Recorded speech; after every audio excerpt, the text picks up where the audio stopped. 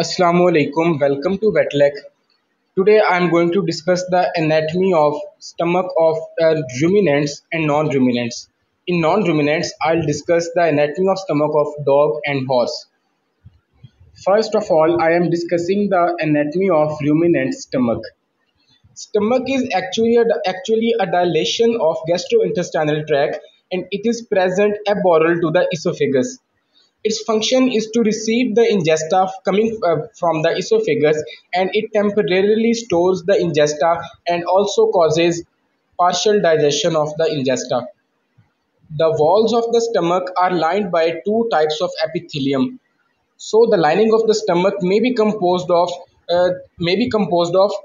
glandular epithelium, or it may be composed of non-glandular epithelium. The stomach of canines is purely composed. The lining of the stomach of canines purely composed of glandular epithelium, while the lining of the stomach of ruminants and horse contains both glandular epithelium and non-glandular epithelium. Now, the non-glandular epithelium is actually stratified squamous epithelium, and on the other hand, the glandular lining of the stomach walls contains simple columnar epithelium. The stomach of ruminants is called composite or compound stomach, and it is also called four stomach. Ruminants they don't have four stomachs, but they have single stomach, and this single stomach actually is further divided into four compartments. So these four compartments of the ruminant stomach combine to form the whole stomach of the ruminant, and therefore we call the ruminant stomach as compound stomach. The different compartments which are present in the ruminant stomach are rumen, reticulum, omasum, and abomasum. Rumen, reticulum, and omasum of the ruminant stomach are the non-glandular portions of the ruminant stomach, and they are lined with stratified squamous epithelium, as I have discussed before. The last part of the ruminant stomach, which is called abomasum, is the only glandular portion of the ruminant stomach. So out of the four compartments of the ruminant stomach, only abomasum secretes glandular secretions. Now let's talk about the rumen. Rumen is the largest compartment of the ruminant stomach, and it fills the most part of the abdomen's left half. So the rumen is present on the left side of the abdominal cavity. Due to the large size of the rumen, the other organs which are present in the abdominal cavity of ruminants are displaced to the right side of the abdomen. Rumen of ruminants is actually a site where the fermentation of ingesta occurs. If we talk about the anatomical position of the rumen, then we can say that it is present on the caudal aspect of the diaphragm up to the pelvic inlet. Rumen has two borders and two surfaces. So first I am talking about borders. The borders of the rumen are dorsal border and ventral border.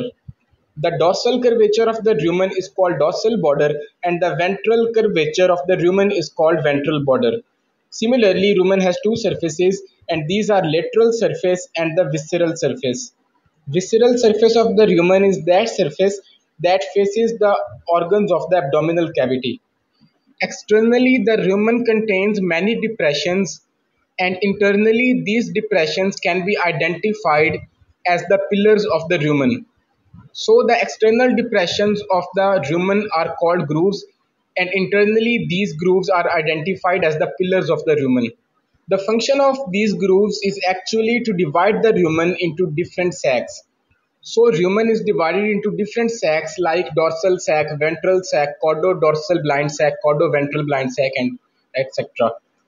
The groove that divides the rumen into two major sacs like dorsal sac and ventral sac, the groove that is dividing the rumen into these two sacs is called longitudinal groove. And this longitudinal groove is present both on the lateral surface of the rumen and on the visceral surface of the rumen. So the longitudinal groove which is present on the lateral surface of the rumen is called left longitudinal groove, and the longitudinal groove which is present on the visceral surface is called right longitudinal groove. So the longitudinal grooves from both lateral and visceral surface are dividing the rumen into dorsal and ventral sacs. Another groove is present near the longitudinal groove, and this is called accessory groove. This accessory groove is also present on both the surfaces of rumen. So on the lateral surface of the rumen, this accessory groove starts from the longitudinal groove and moves dorsally. And on the visceral surface, this accessory groove starts from the right longitudinal groove and moves dorsally, and then again it meets with the right longitudinal groove of the rumen. And in this way, this right accessory groove is forming an arc dorsal to the longitudinal groove. So when this right accessory groove forms an arc dorsal to the right longitudinal groove, an area is formed between the right longitudinal groove and right accessory groove, and this area is known as insula ruminis. Like longitudinal groove and accessory groove, on the cranial aspect of the rumen there is a cranial groove, and on the caudal aspect of the rumen there is a caudal groove. The cranial groove of the rumen divides the cranial aspect of the rumen into ruminal recess and atrium or cranial sac. And similarly, the caudal groove of the rumen divides the caudal aspect of the rumen into caudo-dorsal blind sac and caudo-ventral blind sac. So the cranial sac is actually the ventral proliferation of the rumen between the cranial pillar and ruminoreticular fold.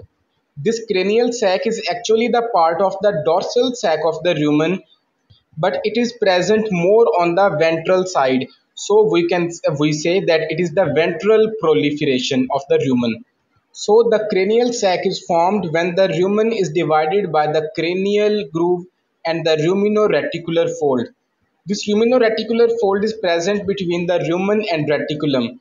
So the ruminoreticular fold and cranial pillar divide the rumen into cranial sac. And this cranial sac is actually the part of the dorsal sac of the rumen, and but it is present more ventrally. So we say that it is a ventral proliferation. Similarly, the ventral sac of the rumen forms ruminal recess at the cranial aspect of the ventral sac of rumen. So, in short, at the cranial aspect of the rumen, dorsally the ruminal recess is present and cranial sac is present ventrally. Sorry. Cranial sac is present dorsally and ruminal recess is present ventrally. Similarly, in addition to the caudal groove of the rumen, there is another groove called coronary groove, which helps in the formation of caudo-dorsal blind sac and caudo-ventral blind sac. There are actually two coronary grooves, and these are dorsal coronary groove and ventral coronary groove. And these both dorsal and ventral coronary grooves are present on both surfaces of the rumen. But the dorsal coronary groove is not well developed. On the other hand, the ventral coronary groove is well developed on both lateral and visceral surface of the rumen.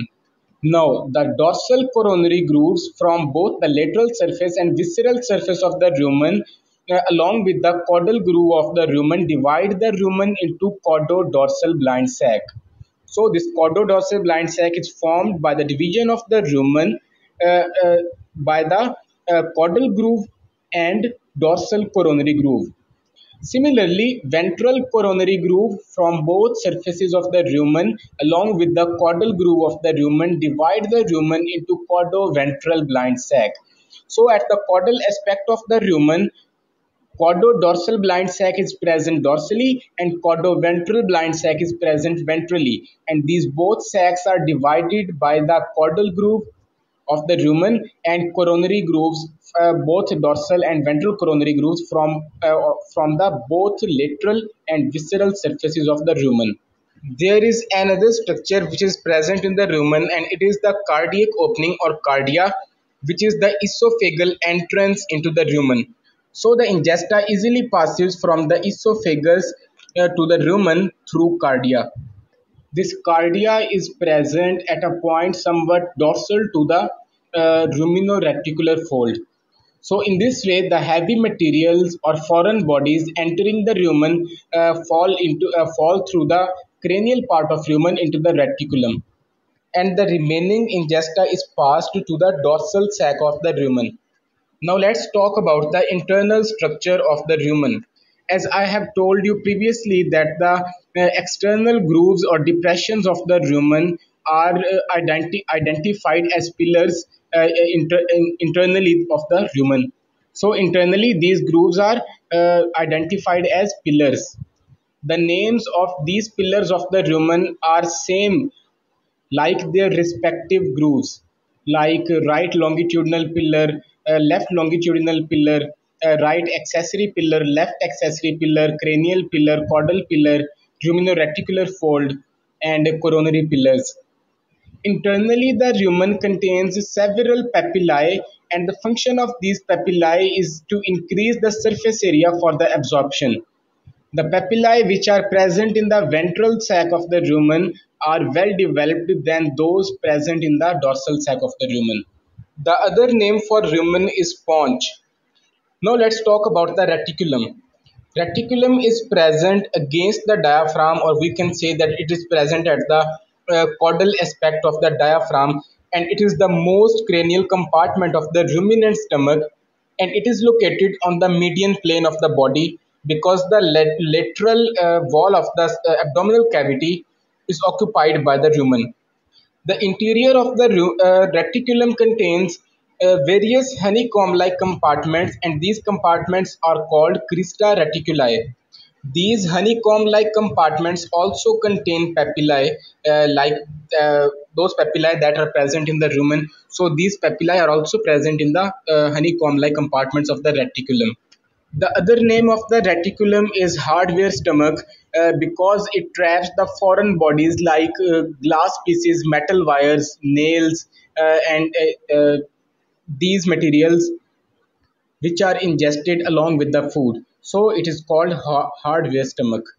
The third compartment of the ruminant stomach is omasum, which is a bean-shaped compartment in small ruminants, but it is spherical in large ruminants. And this compartment of the ruminant stomach is present caudal to the reticulum, and it also lies on the medial plane of the body. Internally, the omasum contains muscular laminae, which are called omasal laminae, and these laminae are also covered with short papillae. And the size of these laminae, muscular laminae, varies in their so they vary in their size.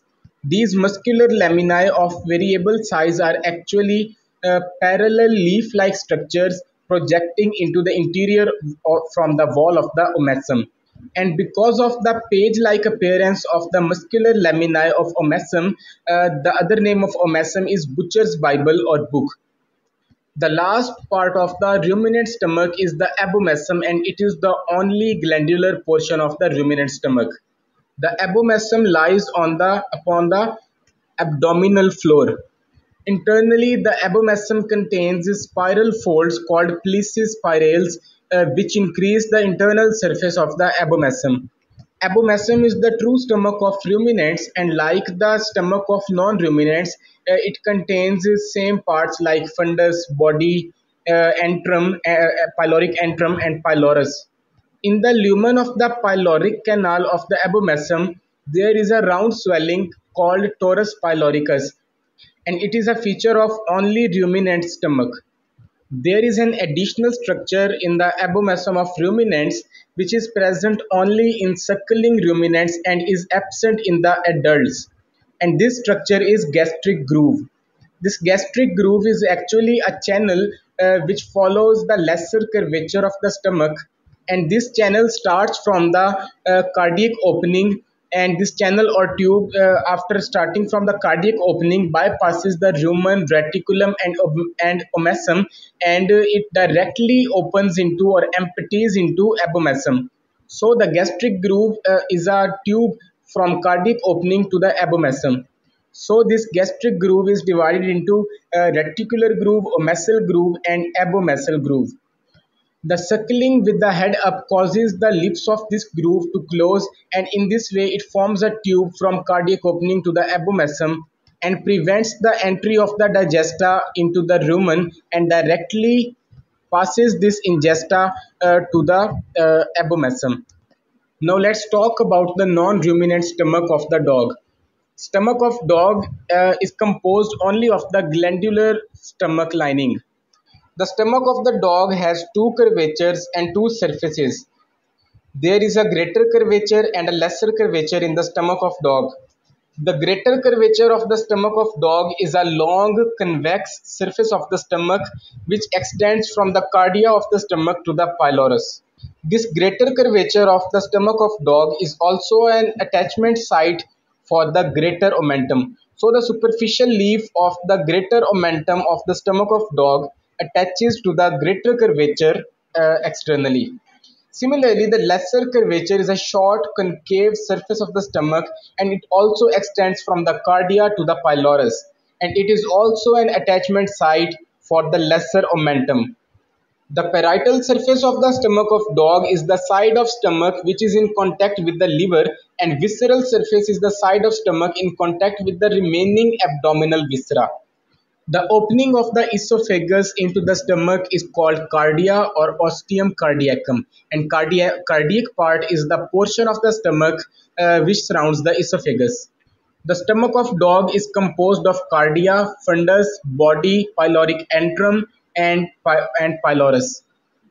Fundus is the blind expanded portion of the stomach's left side, and it is present immediately adjacent to the cardia, and it is often filled with gas which can be seen in the radiographs.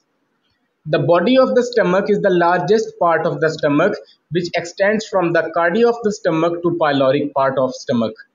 The pylorus of the stomach is a distal opening of the stomach which is surrounded by a strong band of circular muscles, and this strong band of circular muscles controls the transport of the stomach contents into the duodenum, and in this way it controls the emptying of the stomach.